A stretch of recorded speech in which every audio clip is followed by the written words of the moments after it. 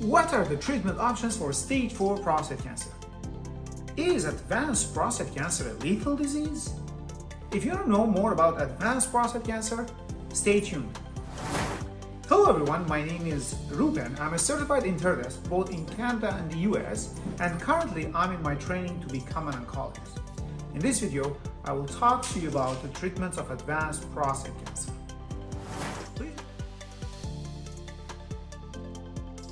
Before going into different treatments of prostate cancer, let's talk about Physiology 101. In a normal human being, the prostate gland itself depends on the hormone testosterone. So the testosterone is produced by the testicles.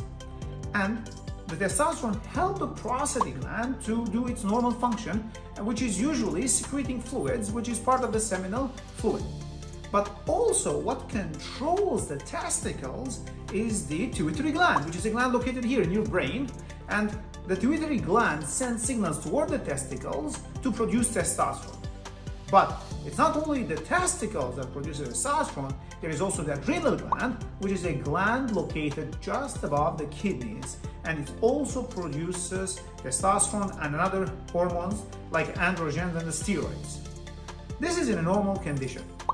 So, in case of prostate cancer, we can control the cancer by decreasing the amount of testosterone produced by the testicles or stopping testosterone interaction with the prostate gland.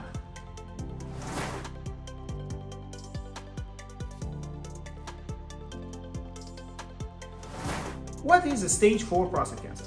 Stage 4 prostate cancer is an advanced stage of prostate cancer that left the prostate and traveled to other organs. So it traveled to the favorite organ of the prostate cancer, which is bones, liver, lungs. So it's a cancer that left the prostate and went to travel to other organs.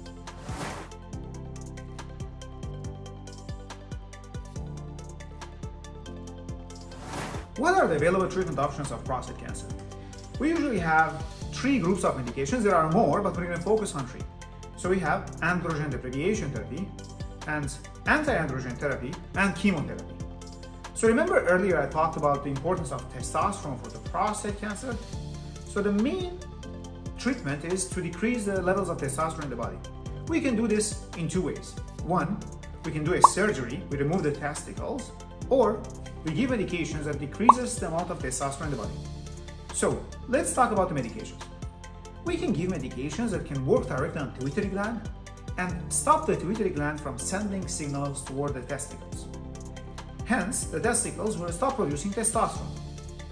The other option is do a surgery and remove the testicles, and this is a procedure called orchiectomy. In the past, we used to do orchiectomies, but with the advancement of medicine, now we have medications and we tend more to using medications. That being said, some men prefer to do the surgery and do the orchiectomy, especially if they don't want to bother taking a medication on a daily basis, or if they are very busy in their lifestyle, if they are traveling, and they don't have enough time to go and visit their healthcare provider or oncologist to do regular follow-ups. And then we have the anti-androgen medications. Anti-androgen medications are a group of medications that either suppress the production of testosterone. For example, a medication called abiraterone works on the adrenal gland and the testicles and stop them from producing testosterone.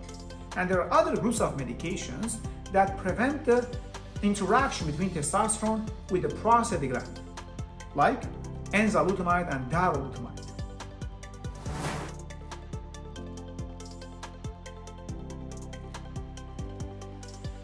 What are the side effects of androgen deprivation therapy?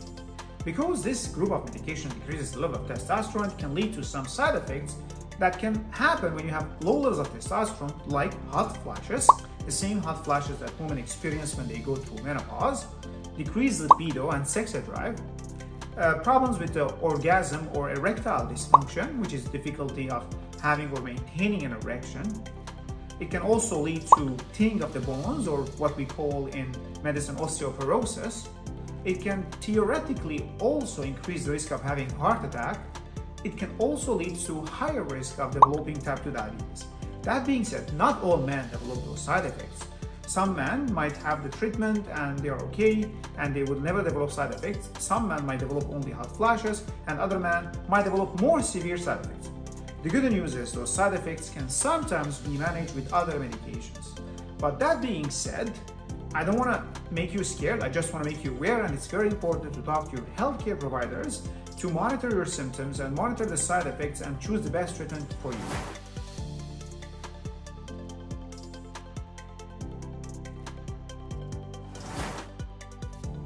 When is the time to start the treatment for prostate cancer? It really depends on your case and really depends on your healthcare provider preferences. Some physicians might start you on treatment as early as possible. Others might say, let's wait and let's do watchful waiting, where your healthcare provider is going to see you on a regular basis and they're going to order some monitoring tests and imaging studies, and they might delay treatment. And the philosophy behind this approach is, if the prostate cancer is a slow-growing disease, in your case, we can monitor it and we can avoid the side effects that come with treatment.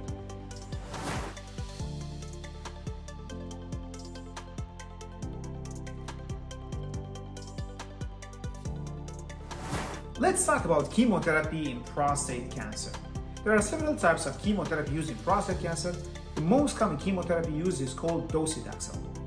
In the old days, physicians used to wait and didn't use chemotherapy in the early treatment of stage 4 prostate cancer.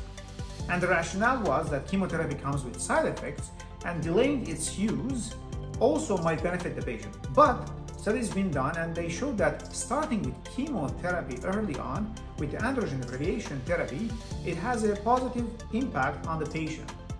The most common treatment used is called docetaxel, and we give chemotherapy in cycles. What does that mean? We give chemotherapy for several days and then we give you some rest. That rest time, it could be between 1 week to 3 weeks. For example, docetaxel is given in a cycle that is 21 days, and then there are several days where you don't take docetaxel and we allow your body to rest. In case of prostate cancer, usually docetaxel is given in 6 cycles, and the cycle is 21 days, so that's equal to 18 weeks, and then your oncologist will re-evaluate the need of using docetaxel. They might continue or they might stop the treatment. It really depends on the side effects that you develop. That being said, what are the side effects of docetaxel? It does have lots of side effects, but the most common are nausea and vomiting and diarrhea, thinning of the hair and hair loss, and it can also affect your white blood cell count. So the white blood cell count might drop and it can predispose you to an infection. So your oncologist will follow up on you closely and monitor several parameters in your blood work to see if you develop any of those side effects.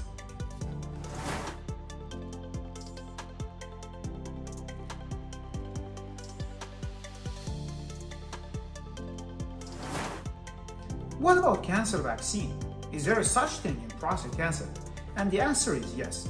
It's not used widely.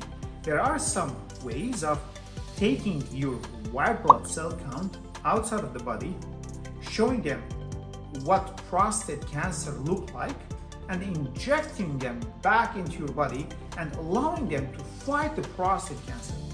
This type of treatment is called Sipoleucel-T. Again, it's not that widely used.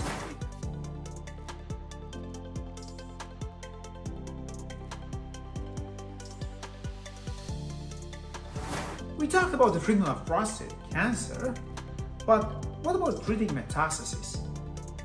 Prostate cancer really loves the bone, and the bone is one of the common organs that prostate cancer travels to. Fortunately, we do have some types of treatment to treat bone metastasis, okay? So 1, we have radiation therapy. 2, we have bone protective medications. 3, we have radium-223.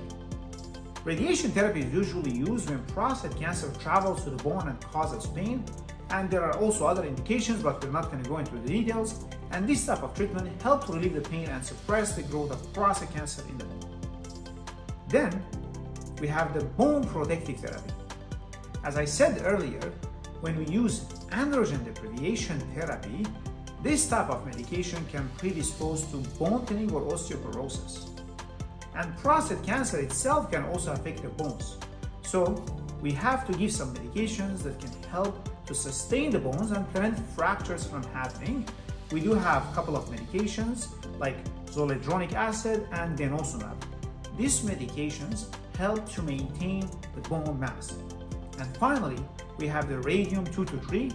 It's a type of radiation therapy that goes and affects the prostate cancer cells that are in the bone and prevent it from growing further. I hope you like this video, and I'm happy to be part of your journey. If you have any questions about prostate cancer or any other type of cancer, please leave them in the comment below. Please hit the like and the subscribe button to stay notified about more videos I release in the future.